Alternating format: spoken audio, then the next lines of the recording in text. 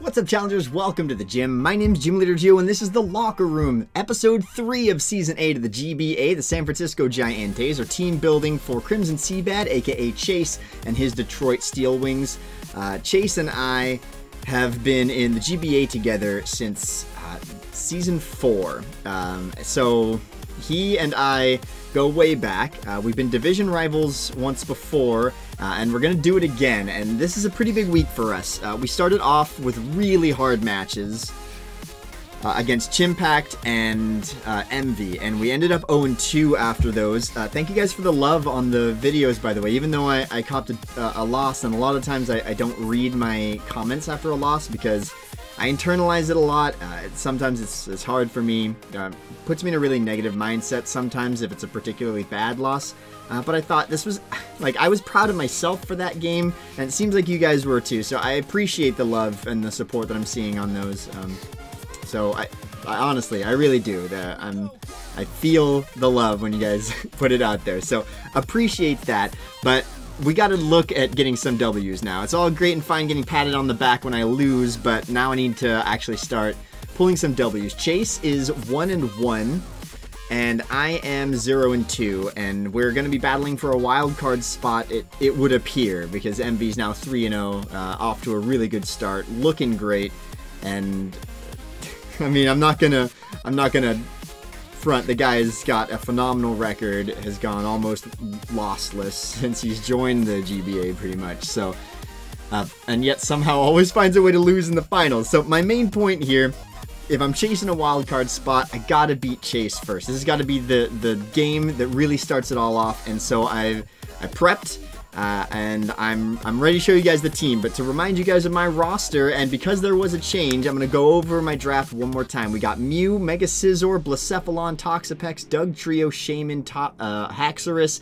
Ditto, Rotom, Fan, Slurpuff, and Archeops. Now the big change I had since last week was that I got rid of Chestnut and replaced it with Shaman. A couple of big reasons for that. A large part of me drafting Chestnut was as a dark type answer, and almost every time I was going up against a dark type mom, it wouldn't have really walled it. So for what it did for my team, spikes are nice, but I don't have a rapid spinner, and defog is my primary removal option. So not that my team is particularly weak to rocks, because it's not, but if I'm gonna be spamming defog of my own, I'm kind of hurting the hazard situation on my behalf a little bit. So I just felt more like the spikes pale in comparison to how strong Shaman can be as a grass type. I really like that Shaman is mono type. I think if you're gonna be a grass dual type, it struggles if you're going to be quad weak to something, especially quad weak to something where Aerial Ace is such an easy pack. I mean, it's a TM move and almost everybody learns it. So the problems I was encountering with Chestnut seemed to just, they wouldn't go away. And so I felt as though I needed to make a change there, and Shaman felt like a really good pickup for me, and just in practicing, it seems like it was a good move. So that's my big move there. Shaman can run support sets, offensive and defensive options a little better than Chestnut. Chestnut does have access to Belly Drum, which is great, but I already have a Belly Drummer, so it doesn't, you know, there's a give and a take there. Shaman can go physical, it can go special, and I really like the options that it has, more so than Chestnut, who has a lot of weaknesses that can be, from my point of view, capitalized on. And I've used Chestnut before, and I had similar issues with it last time, but I blamed it on the team when I drafted it again this time. But now I'm realizing it's just not for me. For what I needed it for, it wasn't accomplishing that goal. And the goal it's also supposed to accomplish, being a grass type, there were barriers to it actually accomplishing that as effectively as I would have liked it to. So Shaman's going to be there for that. And looking at my opponent's team, we are going up against Thundurus, Jirachi, Infernape, Suicune, Donphan, Cofagrigus, Lycanroc Dusk, Mega Beedrill, Granbull, Kangaskhan, and Tangela.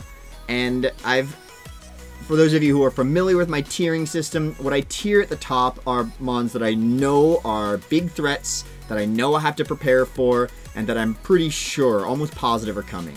The next row are Pokemon that fit a very important role on his team and are very likely brings. The third row of Pokemon I wouldn't be surprised if he brings, and the last row of Pokemon I do think I would be surprised if he brings.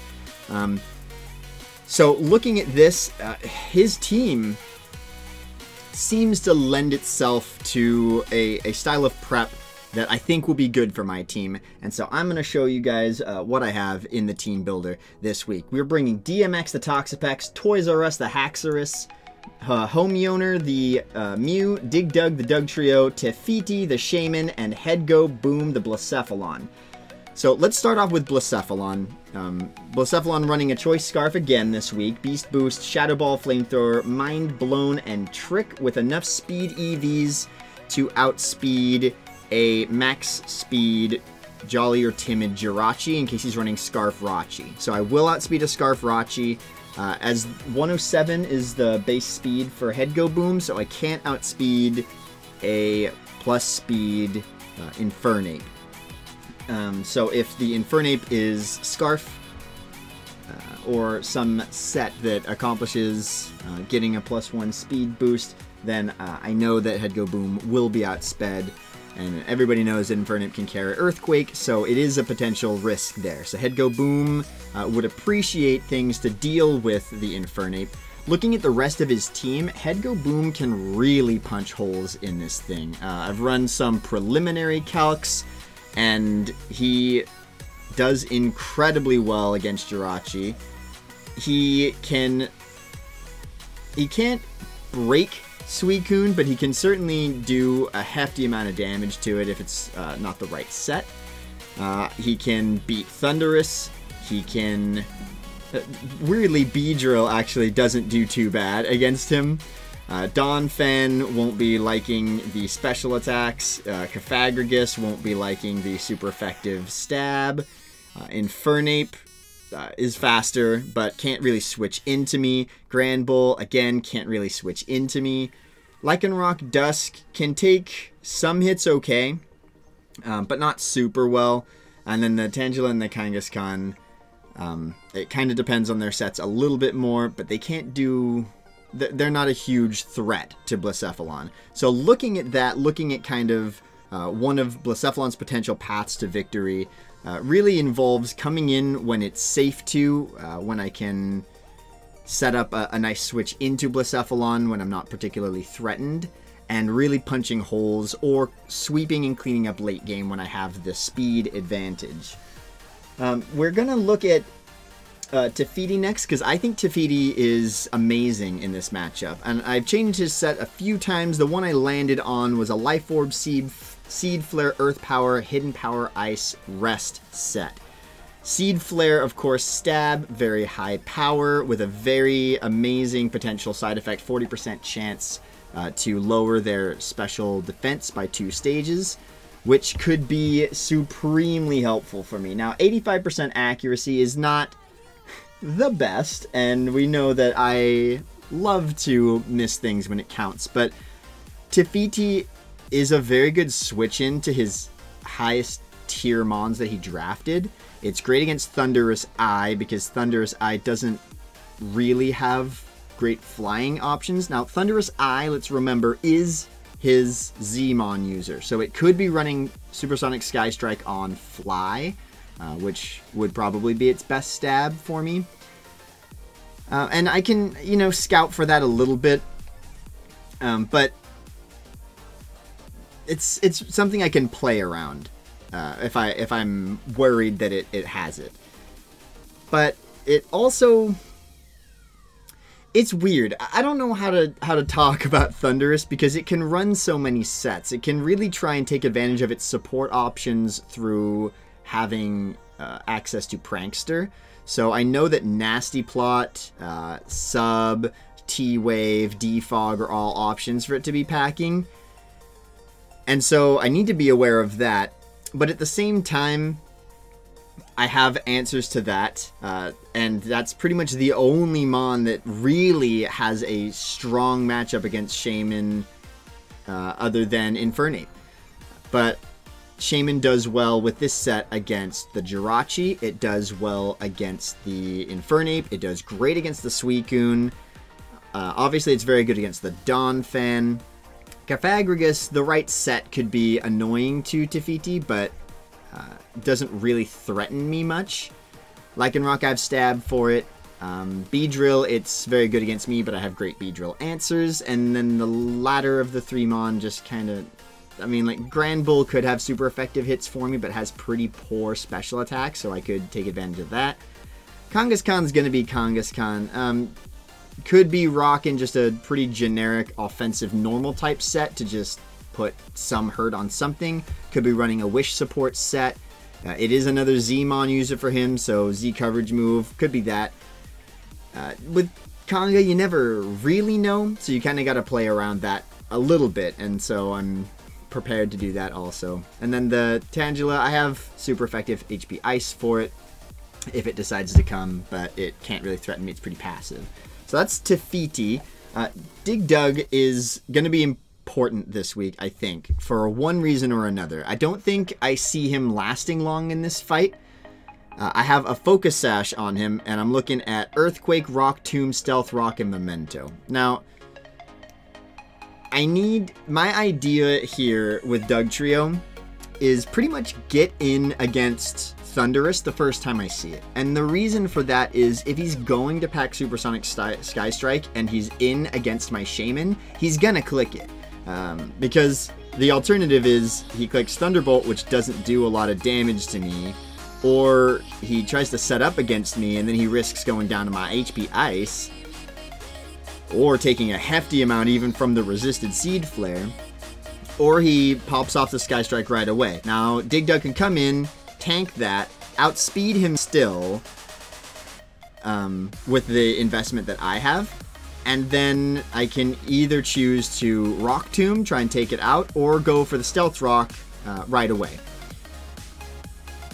That's like a worst case scenario, right? That's like he goes right away for the Supersonic Sky Strike against Shaman, and I don't necessarily know that Shaman will be in against it. So in a more likely situation, maybe he comes in against Toxapex or something, and could click Volt Switch, knowing that he's got something, like he might be packing HP Ice, a very common set for Thundurus, for example, just being dual stab, HP Ice, and then a setup move like Nasty Plot or something like that. He needs to be careful with setting up against me because he knows I have Ditto, and I love bringing Ditto, and he's got setup mons. In the last 2 games that he's played this season, he has set up and tried to set up against his opponent. I'm not a great target for him to do that against me, but that's what Dig Dug's here for. If he tries anything fancy with the Thundurus, Dig Dug's gonna come in.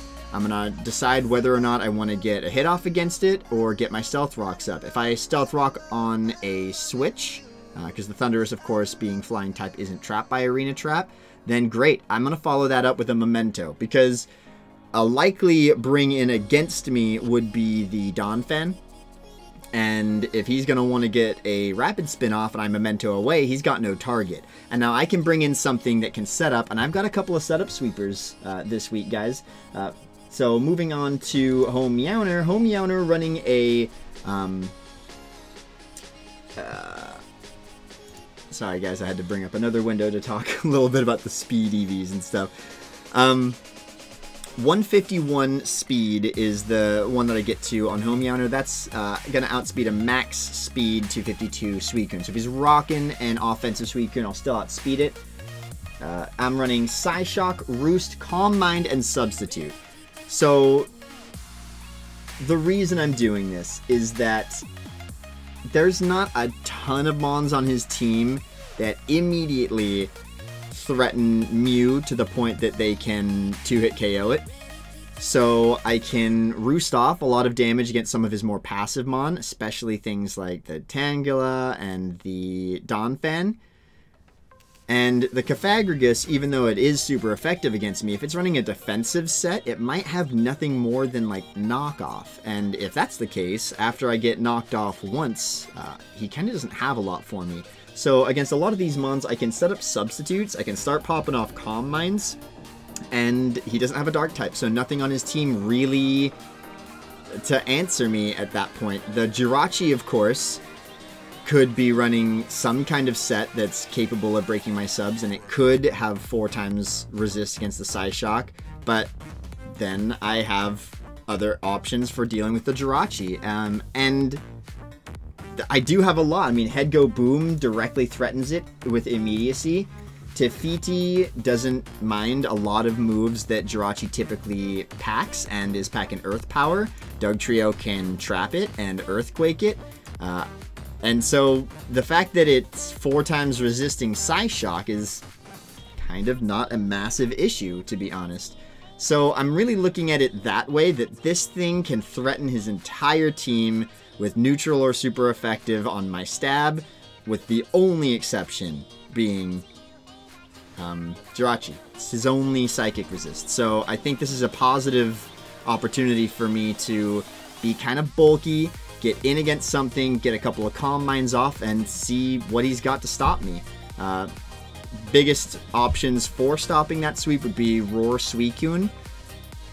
Suicune doesn't have a ton of options that he can run this week. I mean, if he runs the wrong one, I counter it in another way. If he's running Roar Suicune, he runs the risk of bringing in Tefiti, which can immediately threaten it, and doesn't really mind an Ice Beam unless it's an offensive set, but offensive Roar is kind of a weird bring.